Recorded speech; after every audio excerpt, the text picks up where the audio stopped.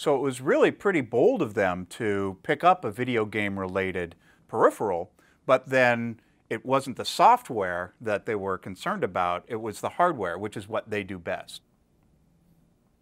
I'm David Warhol, and I led the team of 4 that developed the hardware prototype and the circuit board and the firmware for the Power Glove.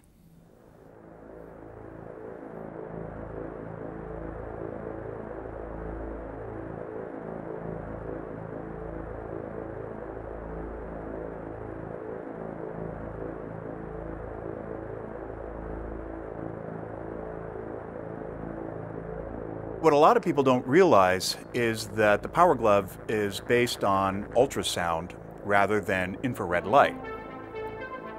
It's based on the speed of sound.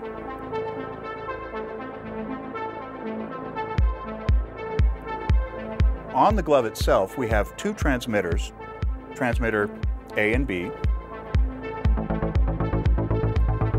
And we have, over at the TV set, 3 receivers. Receiver 1, receiver 2, and then receiver 3. So the way the glove figures out where it is in space is that it chirps transmitter A and then listens on receiver 1 for how long it takes for the sound to get there. Then we do another chirp on transmitter A and listen for it on receiver 2, and then we do another chirp on transmitter A, and then we receive it on 3. Then we repeat that whole sequence, but using transmitter B.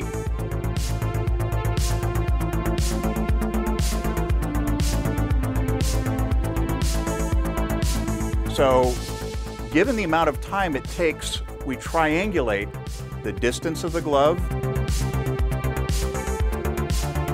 the rotation of the glove, the yaw,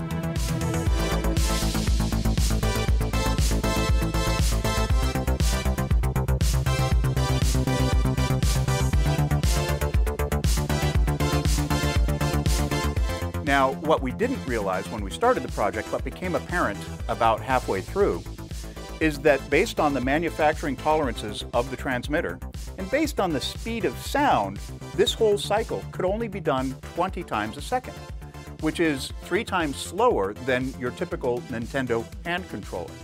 So we knew from halfway through that the use of the glove as a hand controller would not be as responsive as using the actual controller itself.